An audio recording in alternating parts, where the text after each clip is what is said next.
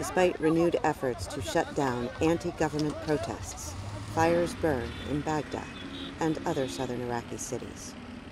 They mark the lines between blocks controlled by the protest camps and blocks controlled by government forces. Since Friday night, when prominent Iraqi Shia cleric Muqtada al-Sadr withdrew his support from the protests, clashes have intensified, and at least 12 more people have died.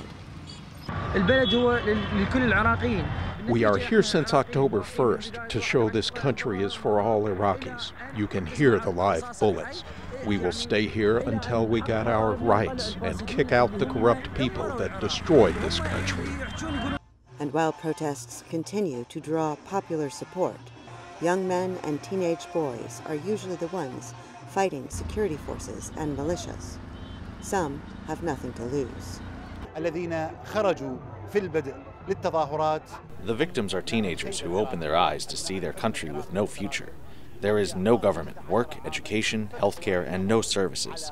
In the history, we have never seen brutality, cruelty, and stupid government ruling Iraq like these.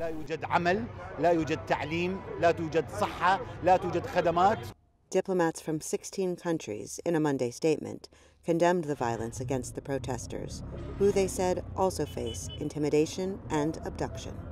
Heather Murdock, VOA News, Baghdad.